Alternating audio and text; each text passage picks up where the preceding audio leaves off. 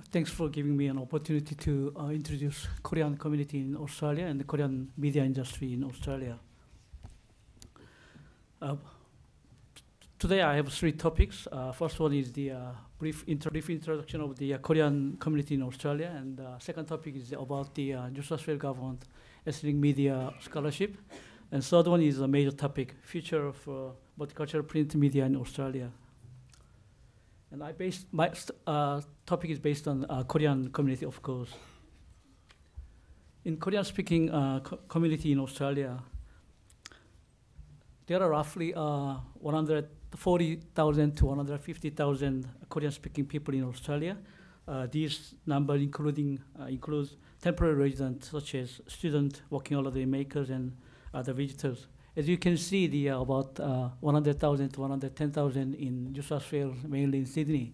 So about 70% based in New South Wales, another 10 to 15,000 in Victoria, and another 15 to 20,000 in Queensland, Brisbane, and Gold Coast, another 10,000 in other states.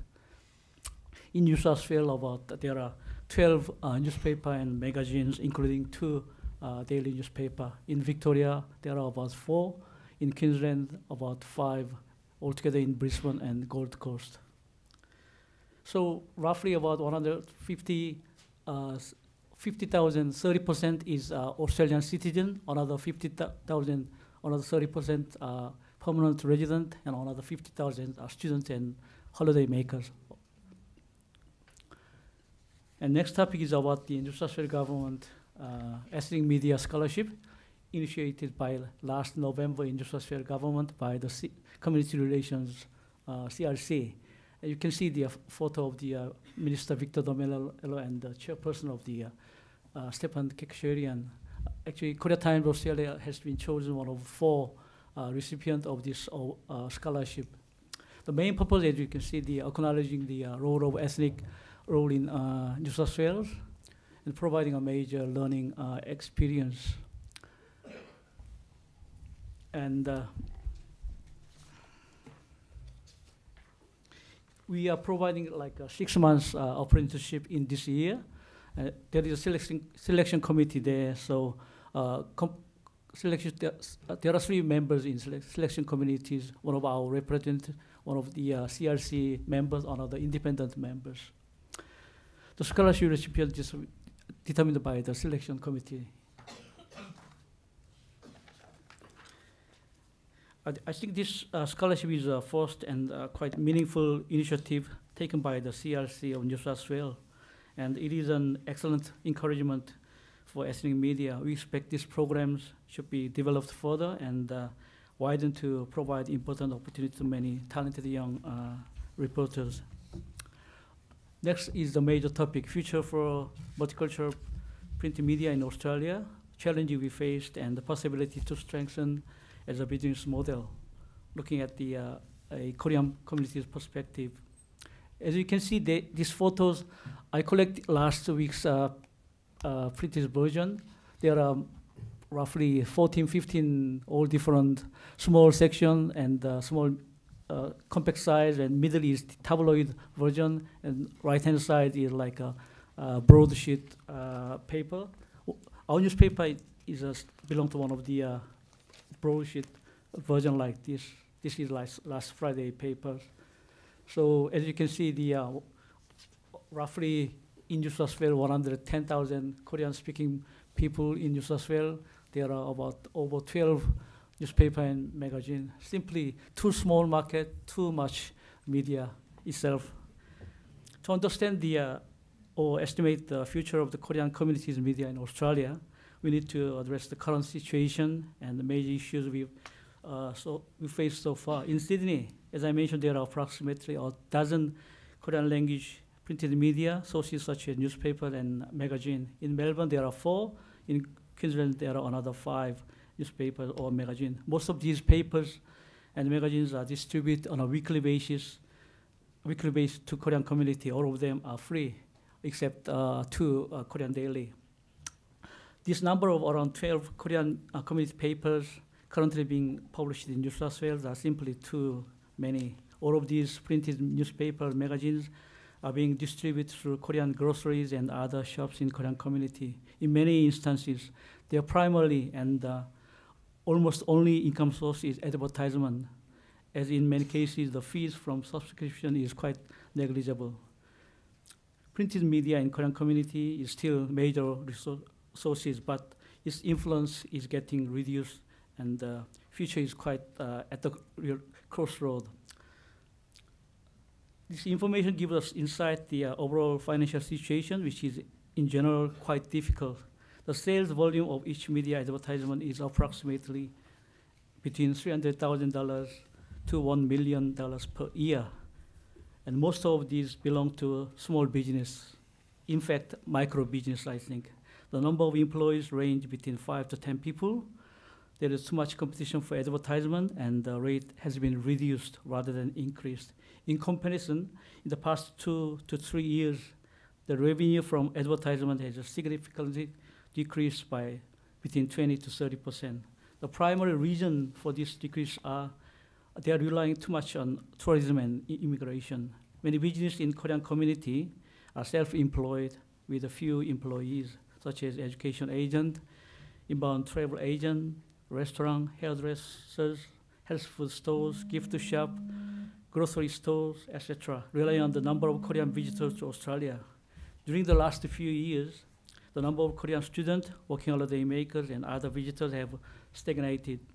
A key reason for the reduced inflow of Korean students is a change in the Australian government policy to immigration, as certain skills and trades are no longer valid in obtaining permanent residency.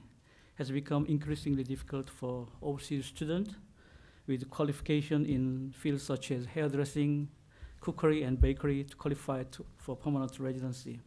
Another factor for this decline is the value of Australian dollar, which has been greatly appreciated against US dollars and other major currencies last few years. This becomes a highly relevant issue for many Korean parents in Korea who fund the students of their children abroad.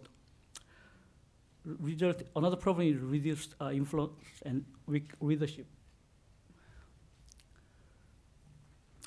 The quality of contents and the level of competition from digital media sources such as internet and IPTVs, TV broadcasting are two major reasons for the decline in influence and the weak readership of many Korean printed media outlets in Australia.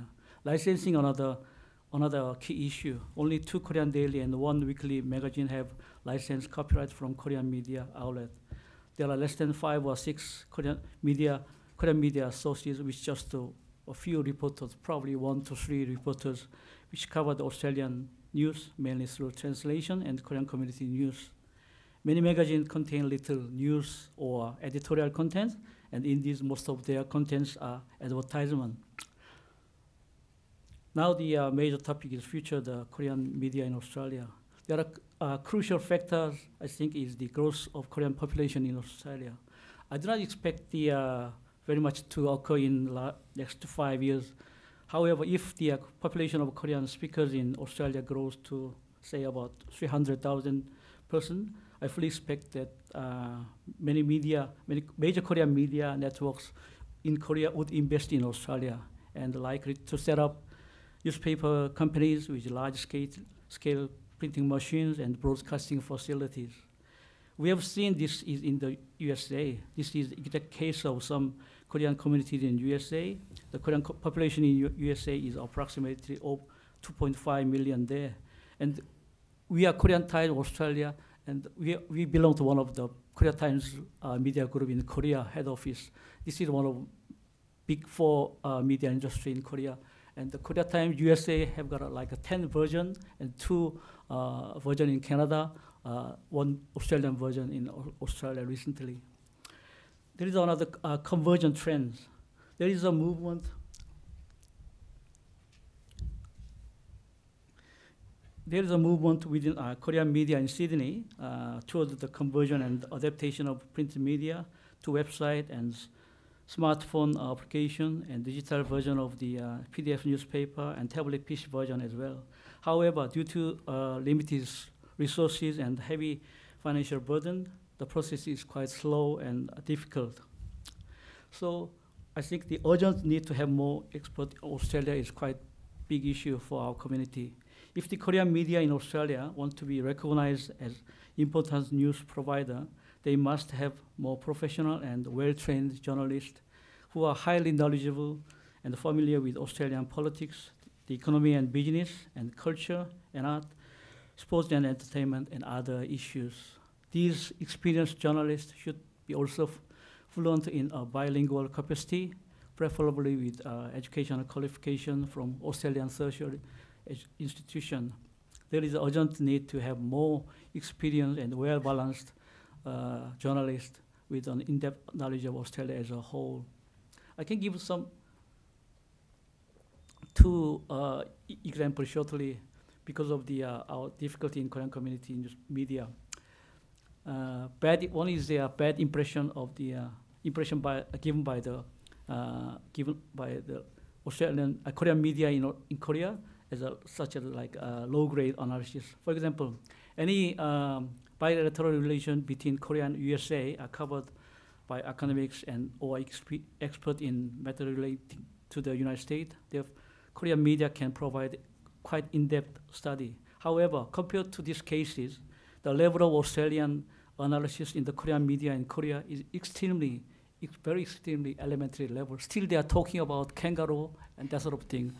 When it comes to mention about Australia, they still talking about this sort of so basic elementary school knowledge.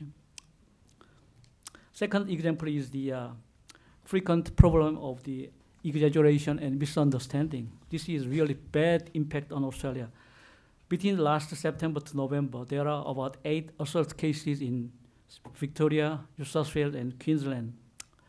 These victims were Korean overseas students, working holiday makers, and temporary visitors. Among these 8 assault incidents, just 1 or 2 cases we can guess seems to be racially motivated assault. However, the Korean media in Korea covers this story as a big issue in a very skewed manner, indicating most of them are racially motivated, providing Korean reader a very negative impression of Australia, implying the idea of racism, particularly towards Asian people in Australia, giving the impression of Australia is a very extreme racist country.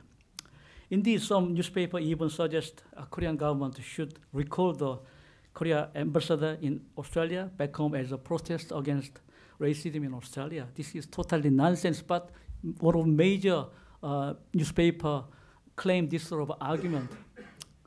This kind of fabricated and sensationalized report in a typical case of exaggeration born from ignorance and illustrates just how much development is required between the media relation of both nations.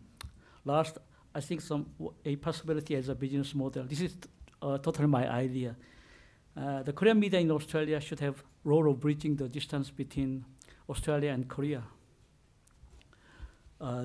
This role